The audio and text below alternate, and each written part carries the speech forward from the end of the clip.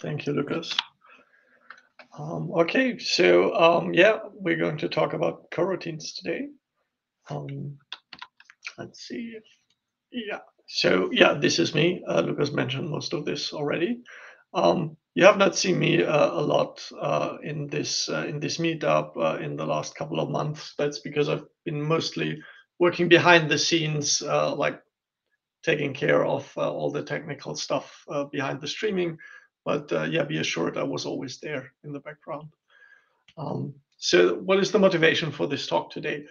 So coroutines are hard, right? Like if you ever tried playing around with them, you might have noticed that there's quite a steep learning curve in getting started with them. So on the one hand, they allow for extremely complex transformations of control flow, but they do so using an arcane syntax that changes some of the fundamental rules of the language quite drastically. Um, that makes them really hard to understand. But what is probably worse is it's also really hard to remember all of these special rules when you're not using them regularly. So like when I first picked them up, I like learned how they work, and then I didn't use them for a couple of weeks. And when I came back later, I noted that I had forgotten almost all about how they worked. So the idea of this talk is to not just give an introduction into the language feature for people who have never used it before, but also to do it in a way that helps you remember it easily later on if you haven't been using them for a while. Unfortunately, the feature is too big to introduce it all at once. So this talk really only focuses on the bare essentials of the language level mechanism, like how the syntax works and what the essential components are. So this is the overview of the talk today. We will start by briefly looking at some essential use cases for coroutines. Then we will talk about how the caller, like the user of a library, for example, sees coroutines. We will go through the steps that are involved in starting a new coroutine.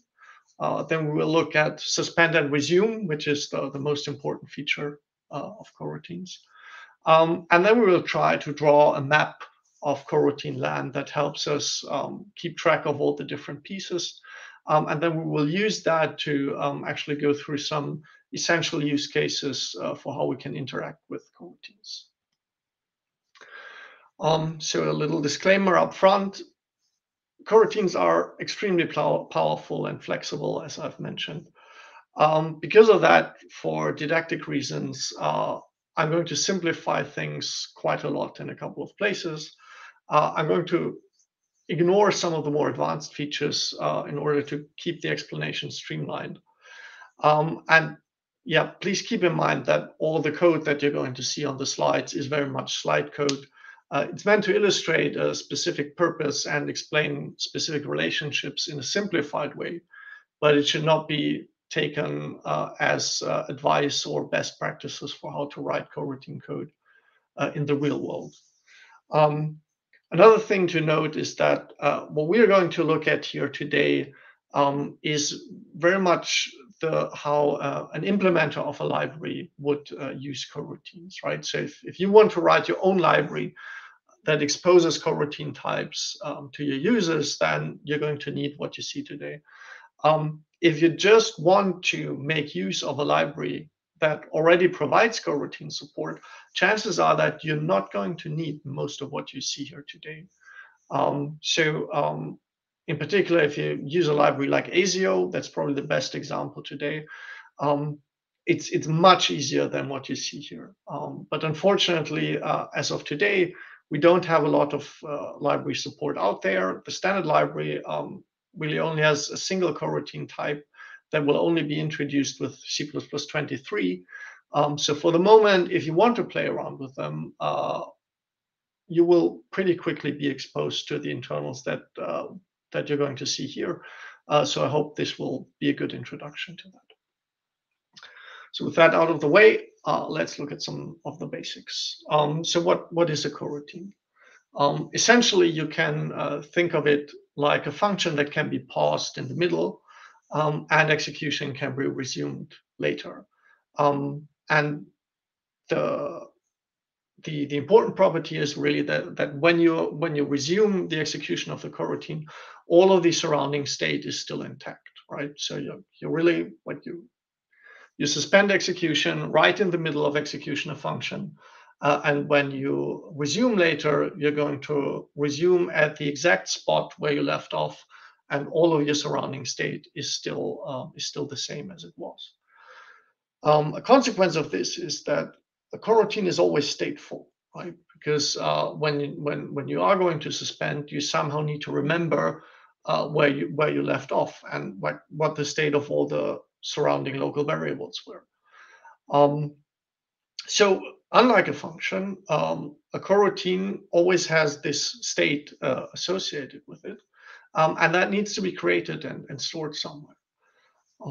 So when you actually think of calling a coroutine, even though it looks like a function call, you should think of it more like calling a factory function that will be constructing this coroutine state, right? It's really more like a factory for a function object than a traditional function call. The last thing to keep in mind is that the coroutines, as we have them in C++20 today, are stackless coroutines. And what that means is that when I'm going to suspend from a coroutine, I always suspend back to my immediate caller. I cannot have additional functions on the call stack in between. If I want to do that, then each of those intermediate functions need to be a coroutine as well. And I need to do sort of the suspending through the stack. I need to do all of that manually, which is not the case in a lot of other programming languages that provide coroutines. So this is an important restriction to keep in mind. So let's look at a basic use case. One of the things that are most often mentioned here is asynchronous computation. So at the top here, you see like a simple example for a blocking I/O library. So imagine you want to read some data from a socket. In the blocking case, you would just call the read function, would give it a pointer to a buffer that you want filled, and then as a result, it would return you an error code and the number of bytes that were read. So this allows for like a pretty straightforward way to write code based on this library. But of course, it's not a very efficient library, right? Because all of your I/O calls are now blocking, and your thread will spend most of its time just waiting for the read to complete. So what you would want to do instead is have an asynchronous API, which would look like what we see here at the bottom. So instead of getting the error code and the number of bytes read back as a return value, we now pass as an additional argument to the function a callback, and then the return values will actually be passed to that callback. So the consequence of this design is that you get this weird inversion of control flow, right? Because the async read call is going to return immediately, and when you actually want to process the result of the operation, that will happen in the callback, right? So you wake up in this completely different context where now like all the surrounding state that was happening when you scheduled the read is no longer there. And that makes this style of coding quite challenging to write, especially if you're not used to it, right? Like if you do this for a while, then eventually you will get the hang of it. But in the beginning, it's it can be quite tough to deal with this paradigm in a complex code base. So what coroutines now allow you to do is they remove this inversion of control flow. So what you see here in the second call, that is how it would look like with coroutines. So you simply co-await on the asynchronous call, and then again, as in the blocking case, you will get the return values back as the return values of the function. And the in terms of execution flow, this is still the same as we had in the other example, right? So when you reach the call wait, you're leaving the function context, right? And you will only be woken up again once the result of the operation is there. But because we can write the function like in the same way as we did in the blocking case, and because the coroutines take care of restoring all of the surrounding state when we wake up again, this makes it much, much easier to write than in the callback-based approach. Second use case that you often see is where you have this sort of lazy or delayed computation. So like you might have a coroutine that starts some kind of computation, and then it will just, at some point, it will just stop, and then you have to provide more data before it continues, and like you gradually provide more data, and with each time the coroutine executes a little bit further, might return some partial results until in the end it has finished it has finished processing. So one particular special case of this pattern is the so-called generator, which is what we will look at in our first example. So imagine you want to write a simple function that just generates a series of numbers. Like I've chosen the Fibonacci numbers here as an example. And if like the first interface that you might come up with for solving such a problem is the signature that you see here. So it's simply you call the function and you get as a return value back a vector that contains the entire series that you asked for. But this design has some disadvantages, as you might already see. So the first one is it requires linear amount of storage, right? So if we're asking for n numbers, the vector needs to be resized to hold all of those n numbers at the same time. And in a lot of cases where you want to work with such a series of numbers, you actually don't need the whole series, right? Like in many cases, you just process one number after the other and do something with it, but you don't actually care about having the full series available at once. So in this case, it's the amount of memory required here is unnecessarily wasteful. Another problem here is that this interface doesn't really allow you to work with infinite or unbounded ranges. You need to know before you call the function, like what is your biggest n that you want to go to, like what is the maximum size of the range that you want to iterate. And in some cases you don't know that up front, right? You might only find out while you're iterating through. So let's take a look at a more flexible interface. So this is an alternative approach. Instead of returning the generated series in a vector, we're just returning a generator object. And this generator object has a next member function. And with each successive call to that next function, it will give us the next number from the series. And if you see an interface like this, and I asked you to implement something like this, even if you've never heard of coroutines, you would probably be able to do this. Like you don't even need C++20 for this, right? You could implement this interface with C++98 even. So is this make Fibo generator function now, is that actually a coroutine? And the answer is like, we don't know.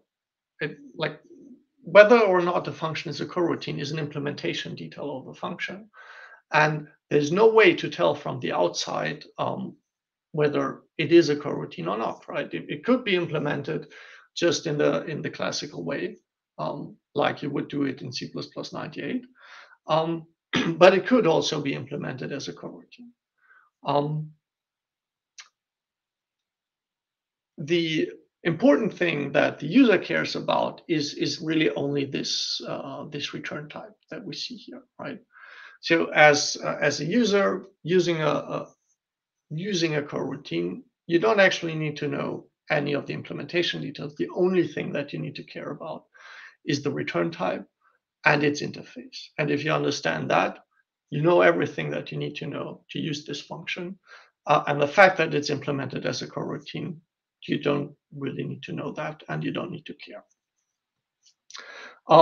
So since this is the only thing that the user will see, if we now set out to implement the make fewer generator as a coroutine, the very first thing that we need to look at is this return type and how it works. So as we've said in the beginning, if we think of the coroutine as a factory function, right, then the very first call to this function will create this return type that we hand back to the user. And the interface of the return type, that is the entire interface of how the user can interact with the coroutine. The client really doesn't need to know anything else besides what is in this interface. And there's really no special rules here, right? Like this return type, it will just be a type like you've seen on any other function, and there's nothing special about it, right? And since we, as the implementer of the coroutine, decide what this return type looks like, we have full control over the interface, and we have a wide range of possibilities what kinds of interactions we allow. But now this design begs the question, if we cannot tell from the signature of the function whether or not it's a coroutine, then what actually determines whether it's a coroutine, right? Like what turns a function into a coroutine? How does the compiler know that a specific function is a coroutine or just a normal function? And the answer is it's a coroutine if either of these three keywords appear in the body of the function. And that's it, right? If the compiler finds any of those three keywords in the body, it's a coroutine, and all of the special coroutine rules apply for compiling it, which has quite some drastic consequences for how the body is interpreted by the compiler. Just one simple example, you see here the co-return keyword, and that replaces the well-known return keyword from normal functions. You cannot have a normal return in a coroutine. That will be a compiler error. You need to actually use the co-return instead. So if we think back to our generating Fibonacci number example, this is what the body of such a function would look like. So you may notice that this is very similar to what the body would look like for the naive interface, where we just return a vector, right? Only that instead of the vector pushback, we here do a co-yield for saving the results with each iteration. And this is very much by design. So in a way, the function that returns the vector is sort of the most simple way that how you could write such a function. And the coroutine allows you to use that same simple structure for the more complex approach, where you have a generator object returned. In the case of the Fibonacci numbers, the difference is not that big.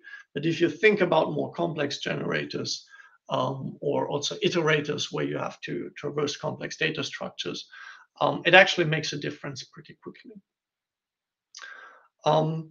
So another thing that you might notice here is that if you read this like you would read a normal C++ function, you will encounter a couple of things that don't really make much sense, right?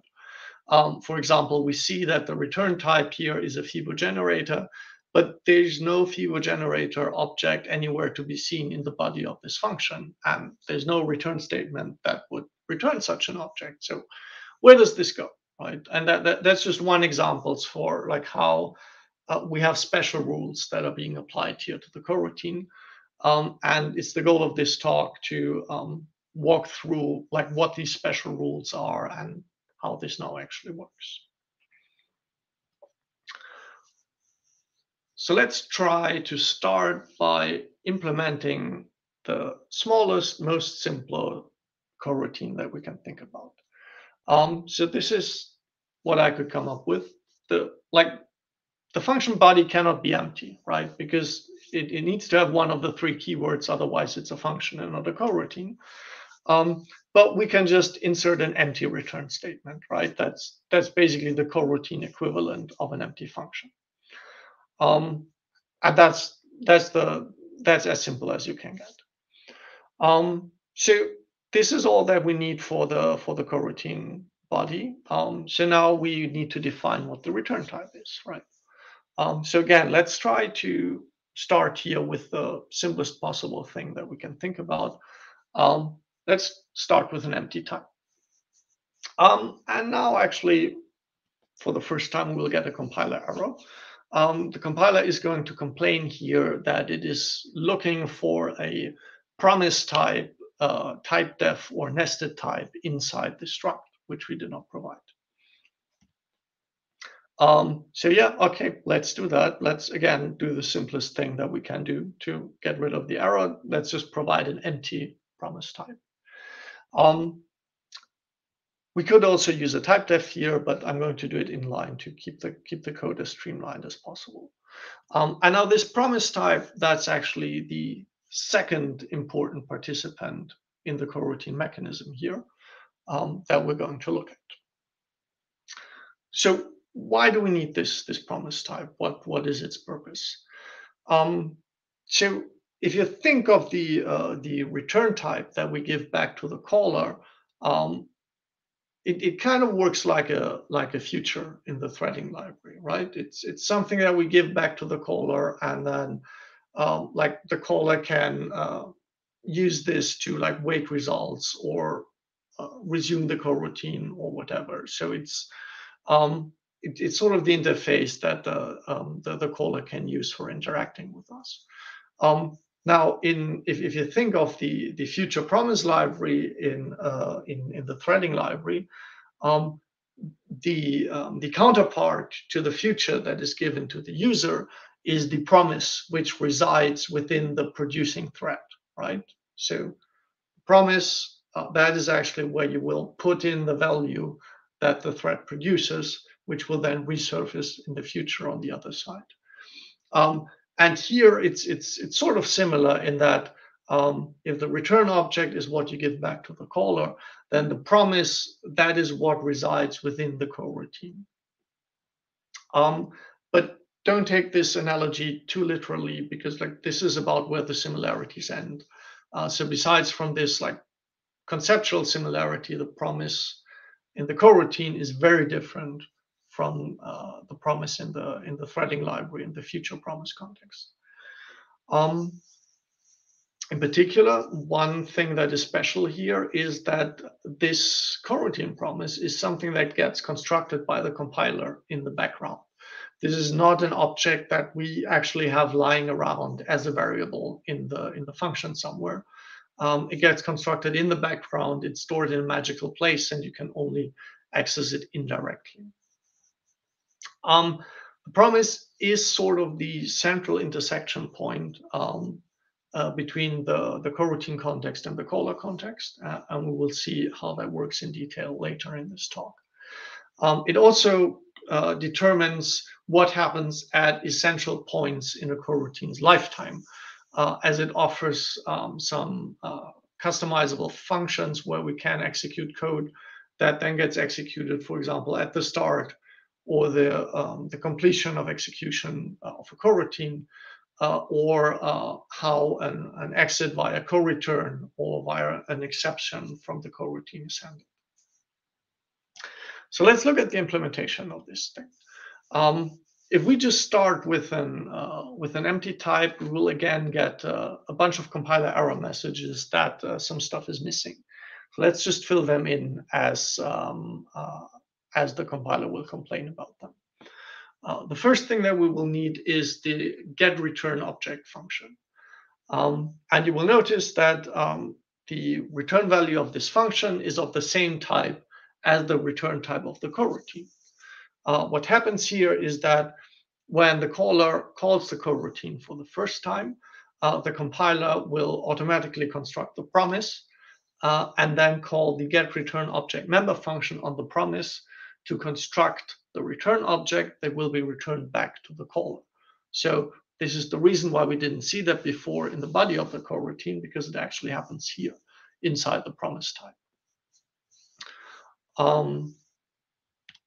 The next function that we will need is the function for handling the co-return. And we can either have a function that handles a void return or functions that handle the return of values. In this case, because I started with a simple function that just had an empty co-return, we need to implement return void here. We don't have anything to do here, so we just leave the body of the function empty. Next thing that we need is the unhandled exception function. So in case that we don't leave the function through ordinary control path, but leave it by throwing an exception, we need a special function that handles that, and that is this unhandled exception function. And lastly, we have two more functions that we need to implement, and that's initial suspend and final suspend.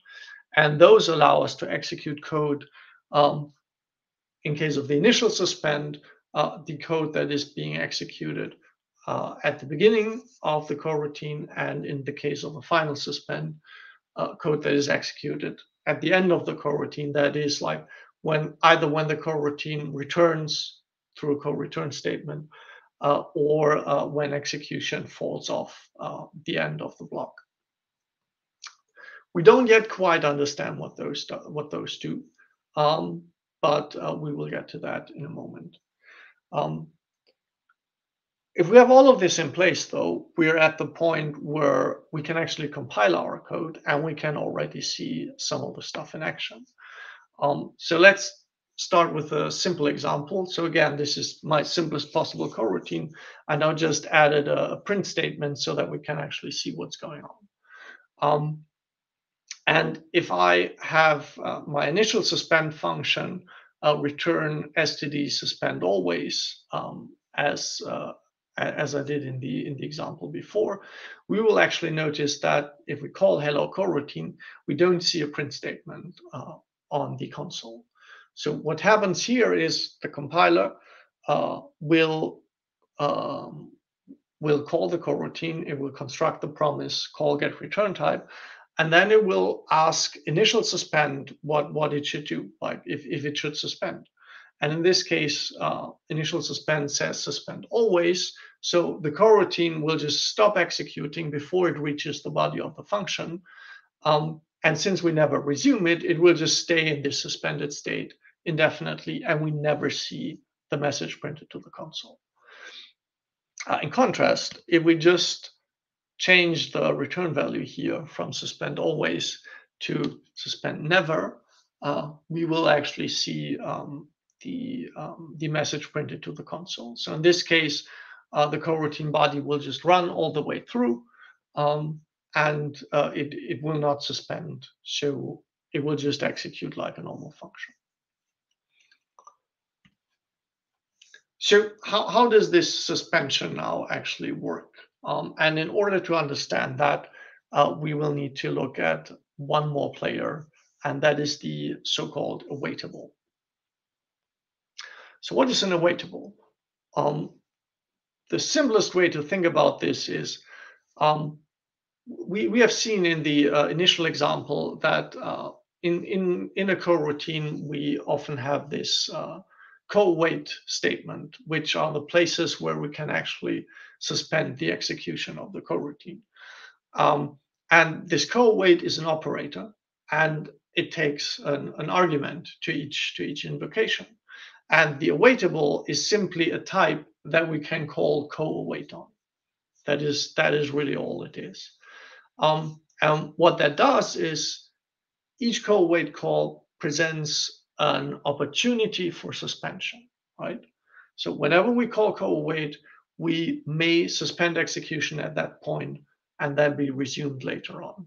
It's only an opportunity for suspension because like the awaitable can always decide to just continue execution right away without going to sleep. But potentially that's the point where the suspension might happen. Similar to how the promise provided these hooks to execute at like the start or the end of execution of the coroutine, the awaitable provides hooks that are executed when we suspend or when we resume. And in particular, yeah, it might decide not to suspend at all, but just continue execution. Um, so again, if we try to call a co-await on an empty type, the compiler will complain. We need at least 3 methods here. The first one is the await ready function, which simply returns a bool, and that bool determines whether we actually take that opportunity for suspension or whether we just continue executing. So if we are ready, that means we're not going to suspend, we're just going to continue execution right away. And if we are not ready, so if we return false here, that means we actually do go into suspension, and control flow is returned back to the caller of the function. The next function is the await suspend function. That is the code that will get executed immediately before we're going to be put to sleep. So if await ready returns true, so we're not going to sleep, then await suspend is never called. But in the other case, await suspend is being called, and we get passed as an argument the coroutine handle to the coroutine that we're going to suspend. So this coroutine handle is something that we haven't talked about before. It's a thing from the standard library, and you can think about it like a raw pointer to the coroutine frame. And we will look at its interface in detail in a second. One thing to notice here is that the coroutine handle is a templated type. You can either use it with the empty template brackets, in which case it will just be a type erased coroutine handle that can point to any coroutine, or you can specify a promise type here, in which case you can only use it with coroutines that are actually associated with that particular promise type. But for those handles, the interface will be a little bit richer. So again, this is the same promise type as we've seen before. The last function that we need is the await resume, and that is sort of the counterpart to the suspend. This contains the code that will be executed right before the coroutine resumes again, right? So if caller eventually resumes us, then first we will call await resume on the awaitable, and only then return control flow to the body of the coroutine. And that's the entire awaitable. So how do we implement this function, those functions? Well, in the simplest case, we just have the await ready return true or false and leave the other two empty. And if we do it like this, then that gives us actually exactly those suspend always and suspend never functions that we saw before in the simple example. So you see here the code for the suspend always. If instead in the await ready you return true, you will get the corresponding suspend never function. And then one last thing to look at, as promised, the coroutine handle interface. So again, the coroutine handle, think of it like a pointer to the coroutine frame. And if I say pointer here, I mean raw pointer, not smart pointer. This thing does not have RAII semantics. What you can do through the coroutine handle is it has a resume function, which allows you to resume a previously suspended coroutine. It has a destroy function with which you can destroy a suspended coroutine, and it will actually take care that it's properly destroyed, all of the destructors are invoked, and the respective memory is freed correctly. And then lastly, it provides two conversion functions that allow you to convert from the coroutine handle to the promise type and vice versa. So that was now a lot of stuff. So let's try to put this into a little cheat sheet, so that we can remember it later.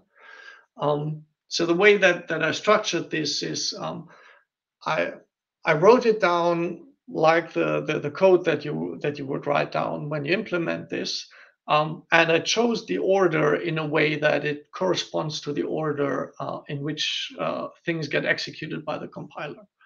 And whenever you see a slash on the line, that means you either do the one thing or the other. So here, for example, the first thing that you have to write down is the return type of the function. And you either specify this as a struct, or if your coroutine has a return type that is not a type that you control, you can also use the std coroutine traits to specify the promise type that corresponds to this. This is important, like, for example, that way you can turn a function that just returns a plain int or even void into a coroutine. But in most cases, you will have a custom return type, so that's the more common case. Then from the return type, the compiler determines the promise type. It will then, when the coroutine is called, the first thing that it will do is it will construct the promise in a magical place. And one thing that I haven't mentioned before, you don't have to, but you can, if you want, provide a constructor for the promise type. And if you provide a constructor that takes the same arguments as the coroutine function, then that constructor will get called, and the arguments that were passed to the coroutine will be forwarded to the constructor here, which is useful in some cases. Then once the promise type has been constructed, getReturn object will get called to construct the return object that will be handed back to the caller. And after that, initial suspend will get called to determine whether the coroutine should suspend right away. And once that is through, the startup phase is completed, and the body of the coroutine will start executing. Similarly, once the body of the coroutine has finished, we either have finished by returning a value with a co-return statement, or by returning nothing or falling off the end. So each case is handled by either the return value function or the return void function, and you cannot have both, right? You need to decide for one. In any case, there's always the possibility for exiting with an exception, for which you need the unhandled exception function. And then the final suspend, which will get called after the body of the coroutine has finished executing, all of the local state has been destroyed. You get one last opportunity for suspension. This is the cheat sheet for the awaitable. This is much simpler, and I think that by looking at the names, you can probably still remember what each of those does. So await ready determines whether you want to suspend or continue executing. Await suspend is called before suspension, and await resume is called before resuming. And with that, we have all of the key components in place. So this was now quite a lot of stuff, right? And it's not really important that you remember the exact interface of all of these, but please try to keep in mind what the rough roles of each of those types are, right? The return type, that's the user-facing interface, and that is something that we can completely control and design as we want.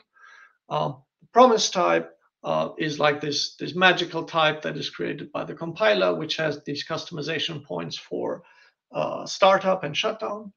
The awaitable, that's the thing that we pass to the co-await operator, and that allows us to control what happens when we suspend and when we resume.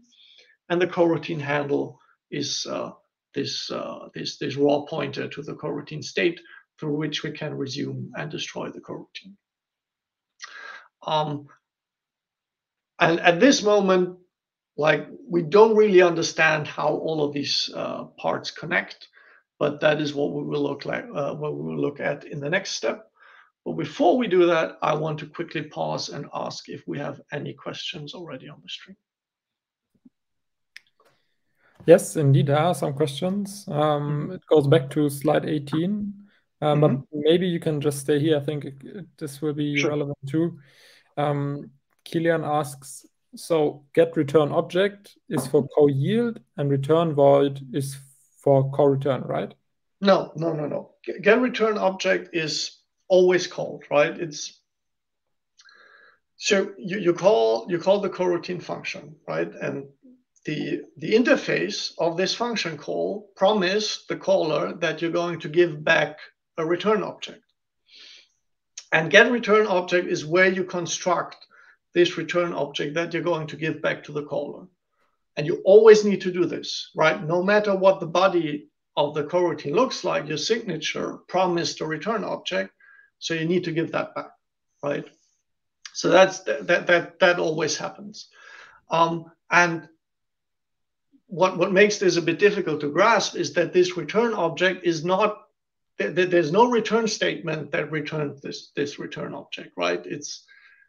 This is constructed by this call to this magical function in the promise. If you have a return or a yield statement inside the function, that's a different thing, right? Because by the time that you reach the co-return in the coroutine, you might no longer be talking to the original caller, right? Like if you suspend in the beginning, if you just do an initial suspend, like a suspend always on the initial suspend, right? Then like your caller calls you, constructs the coroutine, and the coroutine suspends immediately. And then when it eventually resumes, you're in a completely different context, right? And you might be returning a completely different value than what was promised in the signature of the original coroutine. So that's an important change here in how coroutines work that is a bit challenging to wrap your mind around at first. I hope it's a little more clear. So just as clarification, this get return object is what creates the, for example, generator object, the very first. Exactly, like the FIBO generator in the initial example that we had, the get return object would create a FIBO generator. Yeah. Okay, thank you. And then on slide 30, Roland asks, who owns the coroutine handle? Yeah, that's a good question, and the language does not say, right? This is determined by how you design your coroutine system. So in 99% of the cases, I would say the ownership is on the return type, right? Like you hand the caller back an object, and the lifetime of that object determines what the lifetime of the coroutine is, right? And that is your one thing that controls whatever happens with the coroutine. But that's not the only execution pattern, right? Like you might have execution patterns, for example, where you have an executor or a thread pool or whatever, and you decide that this external entity manages the lifetime of all the coroutines that are in the air.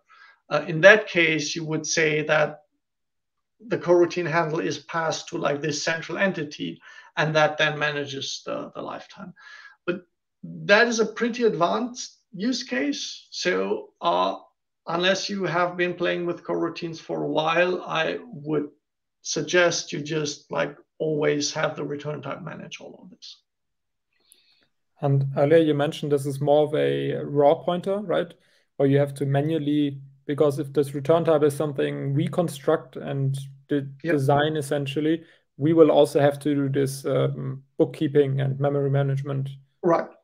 So the easiest way to manage this is in the promise you say on the final suspend you always say suspend always, right? Because if you don't suspend in the final suspend and the coroutine like finishes execution, the coroutine cleans up itself, right? If it just falls off the end and you don't suspend, it cleans up all of its stuff itself, and the coroutine handle becomes a dangling pointer, right? If you then try to call destroy once it has finished execution, that's undefined behavior, which is bad, right? So what you want to do is you say in the promise type, just suspend always on final suspend, right? Like the body has finished execution, but you stop the coroutine before it cleans itself up. And then in the return type, in the destructor, you just say destroy on the coroutine handle, right? And then you have a simple RAI style lifetime management through the return object. And that's usually the simplest way to do it. Okay, then just as a last follow-up question, is this pattern compatible with like infinite or like things that don't return? For example, this Fibonacci generator does not go off the end, right?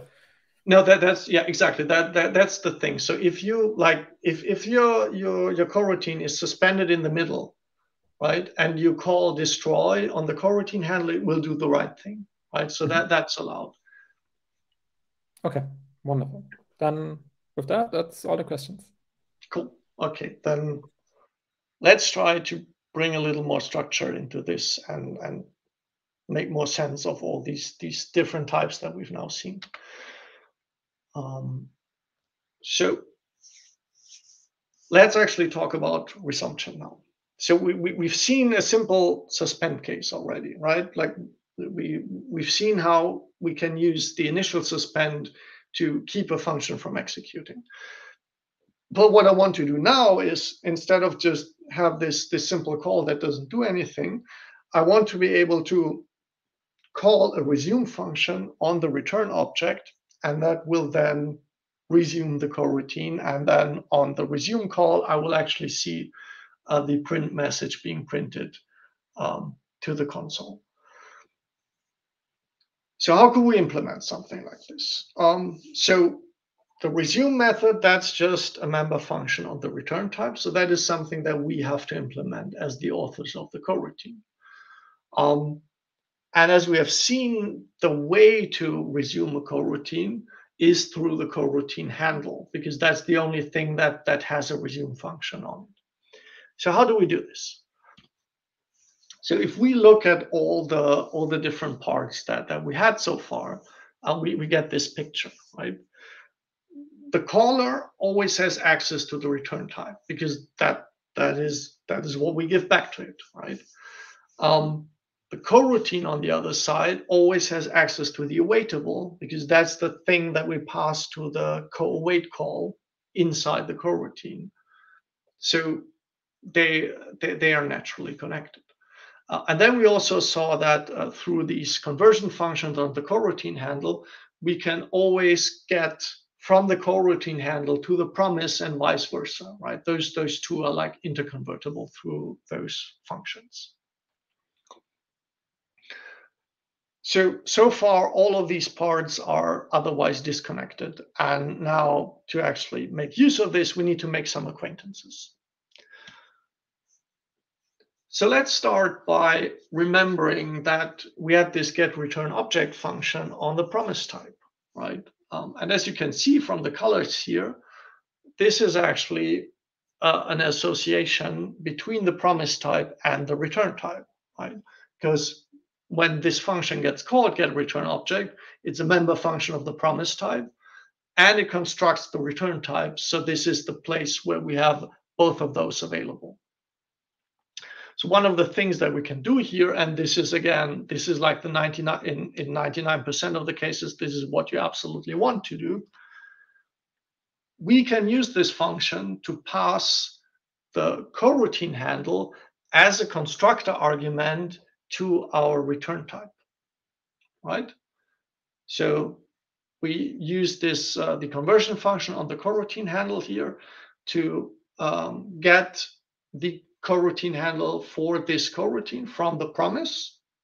The promise is like, since we're a member function of the promise, we can just get that through this pointer. And then we just pass it as a constructor argument to the return type, right? This is a normal constructor call. Return type is just a normal type that we wrote. We just give it a constructor that accepts the handle as an argument. And when we have that, our return type looks like we see here on the bottom. So we just add a coroutine handle member variable now to our return type.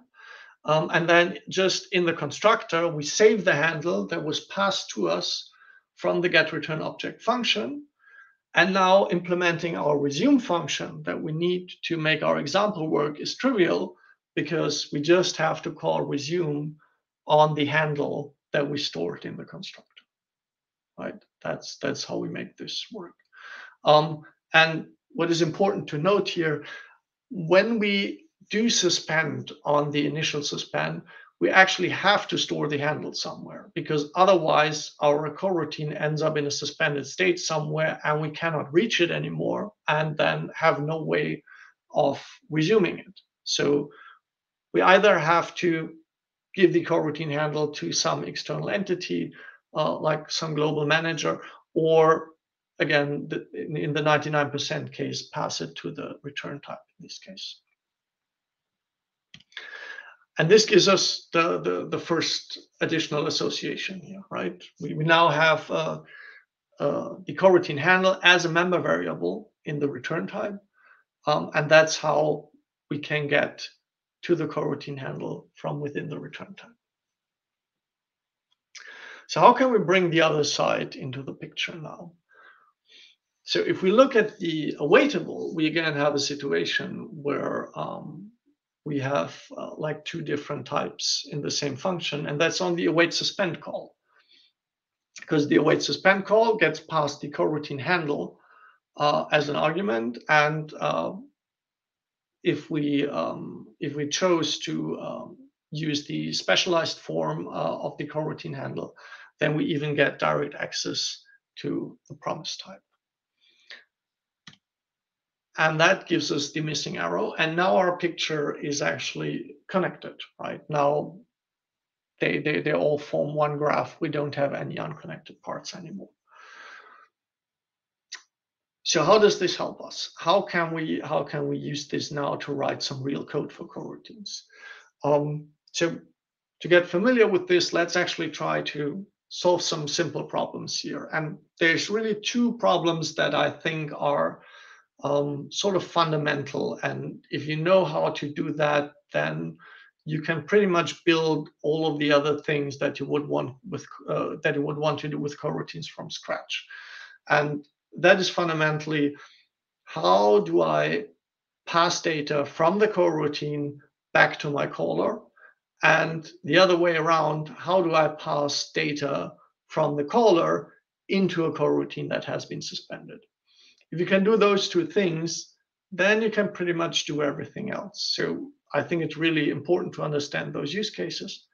And let's try to use this little map that we now have to make that happen. So let's start by looking at the passing data out of the coroutine first. So we start in the coroutine. We want to pass some data out. The only thing that we have access to at this point is the awaitable. So this is how this might look like. I'm in the coroutine F1, and I want to pass the number 42 as the data that I want to pass to the outside. The only thing that I have available at this point is an await statement, because that's the only way how I can hand the control back to my caller. And the only thing that I can do with an await statement is pass it an awaitable, right? So I'm going to define an awaitable, and it's going to take the data that I want to pass out as a constructor argument, and is going to store that just in a member of the awaitable. If I do that, the data is now in the awaitable. The next step now is I need to get the data down into the promise. And as we can see here, the path to do that leads through the await suspend method. So I'm now also going to add to the promise member variable to add our data. And I'm going to use the await suspend method to pass the data through, right? So from the await suspend method, I get past the handle as an argument. I use the handle to get to the promise, and then I store in the member variable of the promise the value that I previously saved in the awaitable. And with that, the value is now passed down to the promise, and that takes care of the coroutine side, right? The await suspend function has now finished executing. The coroutine has stopped executing, and now I need to retrieve the data from the caller side. And this is the path how I do that, because I need to get to the data in the promise. The path to that leads through the coroutine handle. And this is how that would look like in code, right? So I've called the coroutine function, and now I want to retrieve the data that the coroutine stored for me via this getAnswer member function. And I implement this simply by going through the handle that we saved earlier in the constructor of the return type, getting from the handle to the promise, and then the promise just has the data stored as a member value, so we can just return it from here. That's the one side. Now let's take a look at the other side. How can I get data from the caller into the coroutine? So from the caller side, again, the path leads through the handle, right? So this is what that would look like. I have a coroutine. The coroutine now is going to co-await on some awaitable, and when it wakes up again, I want it to receive some data that the caller gave to me, right?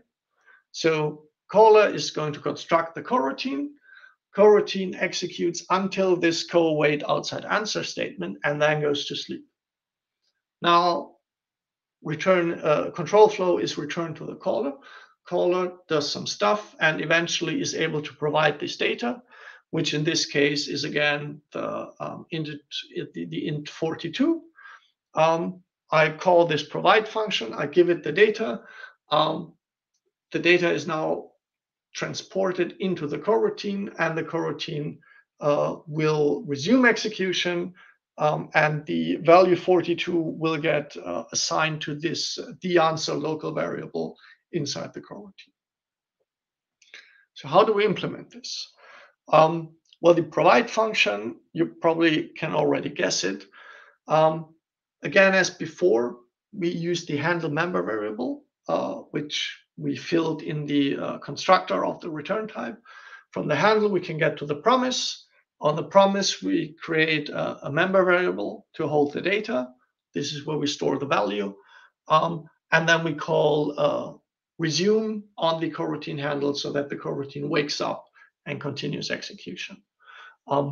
Could have also split the storing the value and the resume part into two different functions, but in many cases you want to do both in one function, as we did here.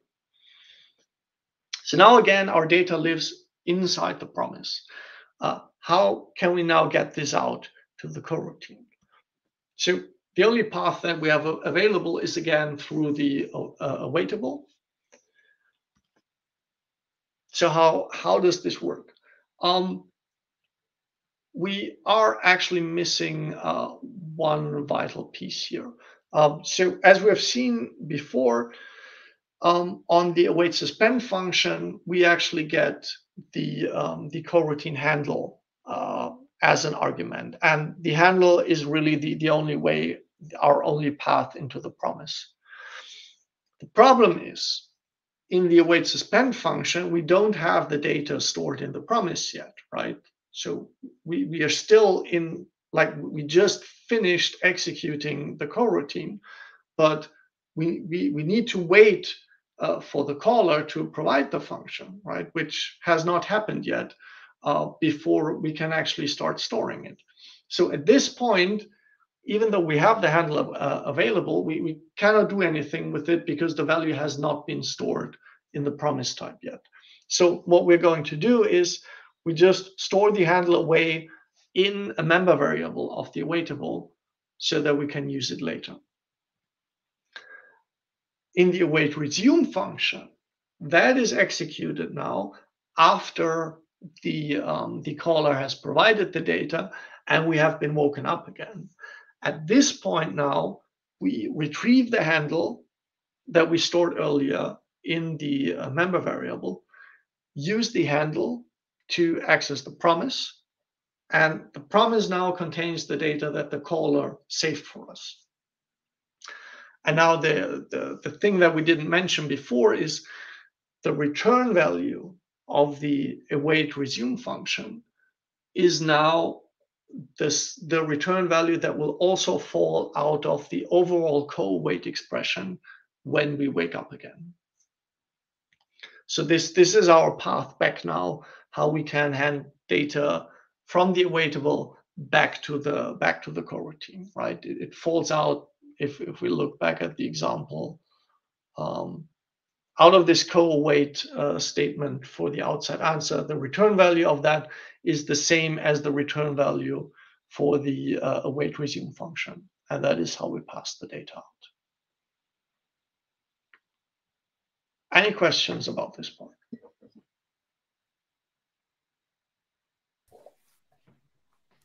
There is one question from Roland, and he asks, Sure. I'm surprised that there are raw coroutine handles. Do you know why it is not created as something similar to unique pointer? Mostly because of advanced use cases, this is a very low level mechanism, right? And it's designed to be very flexible. And there are use cases where you just want the coroutine to clean itself up, and you don't want the coroutine handle to clean it up. Like sometimes you want to do that. It's not very often, but sometimes you do. And if you give the coroutine handle RAI semantics, that's very hard to do. So what the way that the mechanism is designed right now, you don't ever need to look at the coroutine handle, right? You can completely ignore it. You don't need to store it anywhere, and the whole thing still works. Whether that's the best design is debatable, but yeah, it's a low-level mechanism. They wanted to allow maximum flexibility, and this is what we now ended up with. So yeah. Has there been some progress in like offering a higher level abstraction? Because at the beginning you mentioned that there is barely anything in the standard library. Yeah. And it's been a couple years, right? Coroutines was 17, was it? They were 20. 2020, I mean, yeah, the TS has been around since 17, but there were some changes between the TS and the 20 version. And yeah, but it's been a while. The problem is, like, the experience with the feature has been limited, right? It has taken a while for compilers to implement it properly, and not a lot of people have been using them, right? So we don't really have a lot of best practices lying around. And for a lot of the facilities, it's not clear yet what a good standard library interface would look like.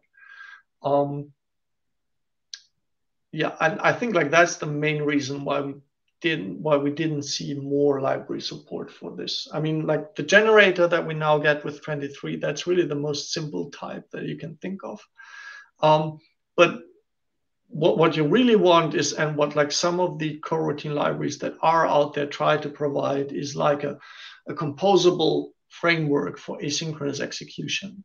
And getting that right is a lot more challenging, right? I mean, you can always hack together a coroutine interface that works somehow, but that will probably not be a pretty interface. That will be an interface where you have a lot of repetition, you have a lot of different types. You will keep rewriting like return types and promises and awaitables with minimal changes, and composing different operations will be very hard. And writing a good interface where you don't have that kind of repetition and where you have composable primitives, that's a lot harder. And that's something that I think like this is also then a lot harder to standardize, right? Because you now have these very abstract, very challenging use cases, and getting those right is it just takes time. It's not something that you can just do like from a single proposal. So all of this is quite low level, and even with this, like now we go with the more flexible approach. Yep. My understanding is to try to be as unopinionated as possible, to offer many different use cases, diverse use cases. Do you think it's feasible or like realistic to build higher level abstractions that still aren't opinionated or like not very opinionated? Yeah, sure. Yeah, of course you can do that. It's just like you need you need some experience with the mechanism, right, in order to do that. And like we have people that have done that and that have that experience. But like if you like, let's say after this talk, you go away and you start writing your own coroutine code, you will very quickly arrive at something that works. It will be a lot harder to arrive at something where you would say, oh yeah, this is a really elegant design. This is something that scales. This is something that I can use in production, right? And if you like, if you have worked with, I mean, so I'm now only talking about the one use case, the most prominent one, which is asynchronous operations. If you work with other languages here, in particular functional programming languages, like they have very elegant mechanisms for how to deal with this. For other kinds of execution patterns, you might not have that kind of prior art, and you will have to find it out yourself. Again, it's an extremely flexible mechanism. You can solve a lot of problems with it. And some of those problems might be simple enough that you don't need the super advanced stuff.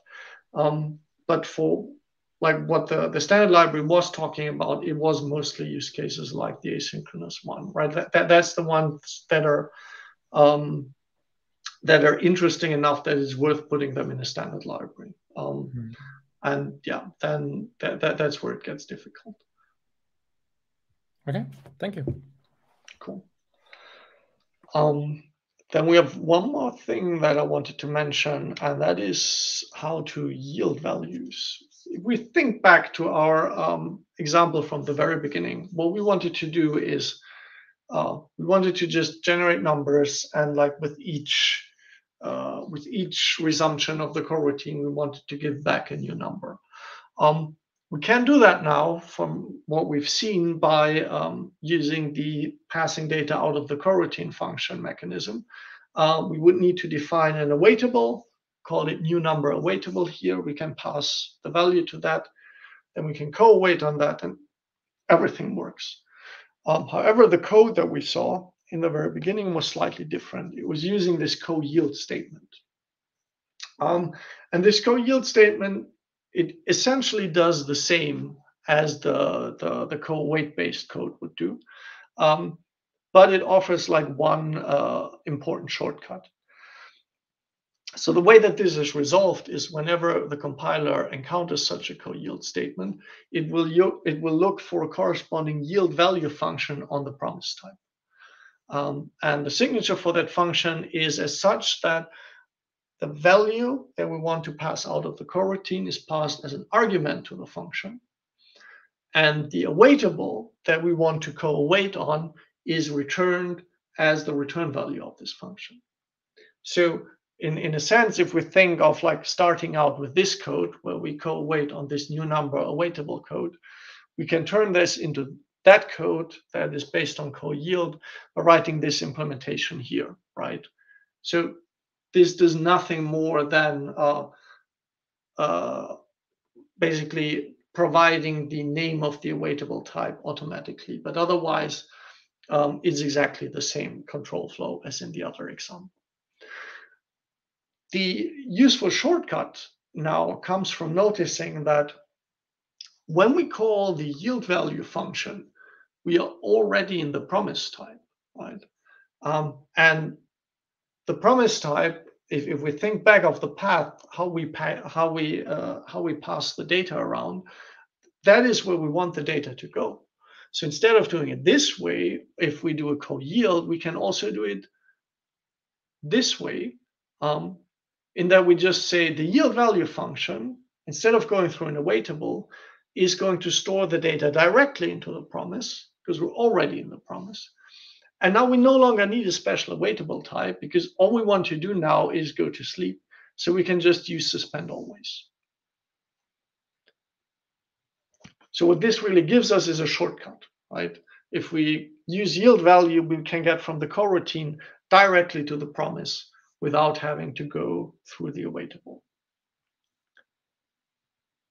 Other than that, it's not really that different from the co-await use case. So if you understand the co-await use case, that's actually the important one.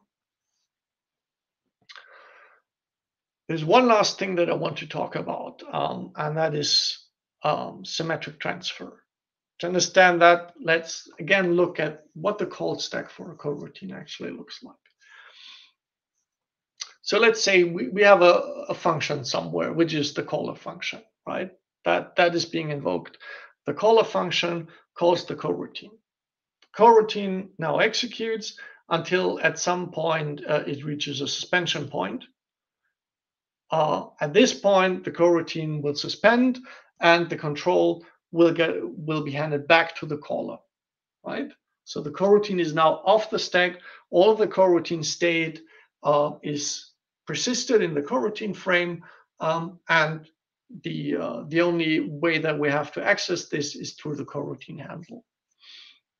So the caller now wants to resume it. It will call, for example, a resume function on the return object. This will then invoke the resume function on the coroutine handle, which it has stored. And then the coroutine will continue executing, and this is what our call stack looks like then, until eventually coroutine will reach a suspension point again, and at that point we again roll back the entire call stack, and control is returned back to the caller. Semantic transfer now handles the case where instead of returning control back to the caller, we want to hand control to another coroutine. So if we imagine again this case, the caller is creating a coroutine. The coroutine now reaches a suspension point. And now instead of handing return back to the caller, we hand control back to another coroutine, which will now replace our original coroutine on the call stack and continue execution. So this is almost like a tail call in terms of what happens on the stack. Now, this other coroutine executes, eventually also reaches a suspension point, and might again, via symmetric transfer, handle control back to our original coroutine. And all of this happens without ever going back to the caller. This is a pretty powerful mechanism, and it's surprisingly easy to get this behavior. So what we would want to do is that in the body of the coroutine, we have to co-await on a special awaitable. I called it transfer here. That allows this kind of behavior. And the way that this is done is on the await suspend function. If you think back so far, await suspend in all of our examples had a return type void. If instead the await suspend returns a coroutine handle, then this the coroutine pointed to by this handle, that is the coroutine that we will transfer to. So the way that it works is, and that's what makes this a bit confusing here, we have two coroutine handles now on the signature. The coroutine handle that we get passed as a parameter, that's the same that we had before. That is the coroutine where we come from, right? That is the coroutine that called the co-await. That is the coroutine that is about to be suspended. The coroutine handle that is the return value, that is the coroutine that we want to transfer to, right? So this is another coroutine that is already in the suspended state, and we have saved that handle by means of some earlier execution. And if we now return this, then we're going to resume this execution and transfer control to it in this symmetric way. So for this to work, the promise already needs to have this coroutine handle saved by some other means. But then if we have that, we can simply invoke it. So like, for example, what we could do here is we could say, if we have that coroutine handle set in the promise, then we're going to transfer control back to that coroutine. Otherwise, we just continue execution ourselves, right? That might be a typical pattern that we want to do here. And what this is useful is, for example, we could use this to implement a kind of cooperative multitasking between different coroutines without having a central scheduler, right? If the coroutines all know each other and they all know like who they would like to pass control to, they could use this to schedule each other directly, which makes this pretty powerful. And that's actually the last thing that I wanted to show today. So what we've seen today, it was a lot of syntax, it was a lot of technical stuff, but really this is all you need to write your own coroutine code. So if you're curious, if you want to like play around with this, write your own library that makes use of this, these are all the essentials that you need. And everything else, all the more advanced stuff follows from these fundamental principles. Learning the syntax here really was the easy part. It's a lot of stuff to get through in the beginning, but none of it is particularly complex. Understand how to use all of this effectively is a lot more difficult, but also a lot more fun. So like if you understand this, then the boring stuff is now behind you and you can start like playing around with the real stuff and dig into the real fun. As I quickly mentioned before in the discussions, designing libraries around asynchronous control flow is a very deep topic.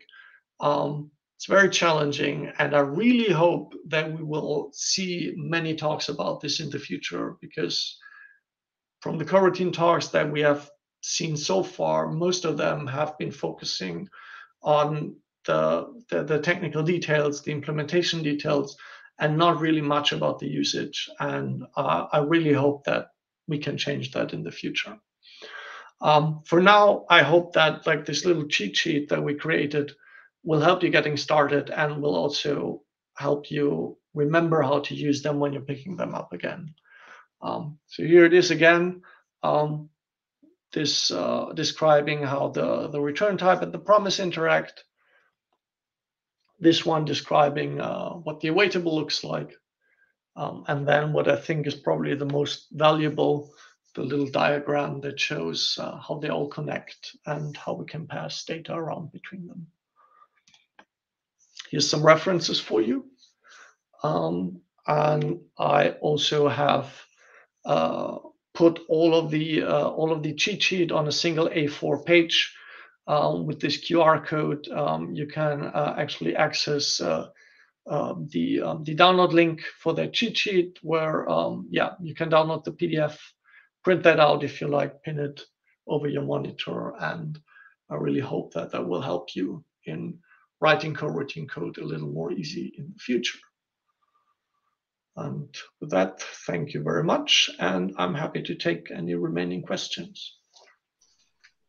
So thank you for this wonderful talk and this great overview. I'm not seeing any further questions so far. So maybe let's wait 1 second and see someone is just still typing. Sure. But anyway, so yeah, there's some thanks in the chat. If there are, assuming there are maybe no more questions, if maybe you have a question that's more detailed or you want to ask Andreas directly, we will be having an after-talk chat right now. Just to post a link in a second in the Twitch chat, and just can click on it and join us. Gideon also says, thank you very much for this talk. Yeah, I think there are no more questions. Okay. then let's take it to the after talk chat. Yeah, let's do that. Cool. All right, then. Yeah, thank you, everyone, and have a good night, day, afternoon. Okay. Bye.